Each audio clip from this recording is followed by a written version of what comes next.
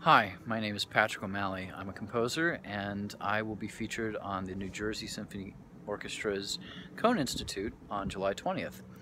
My piece is called Rest and Restless, and it was originally written for solo double bass, and then I orchestrated it to the full symphony orchestra instrumentation. The piece is kind of about these various emotional states. It begins in a very angsty and moody, dark place with lots of low strings and effects, and then moves to a much more optimistic and hopeful feeling with a very lyrical melody and very rich harmonies.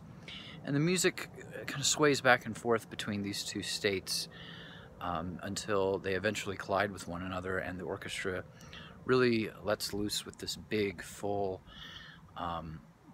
exuberant sound. And I like to think of the piece as kind of a slow movement from a symphony, just without the symphony, the rest of the symphony. It's just the slow movement. And I'm really looking forward to the performance, and I hope to see you there.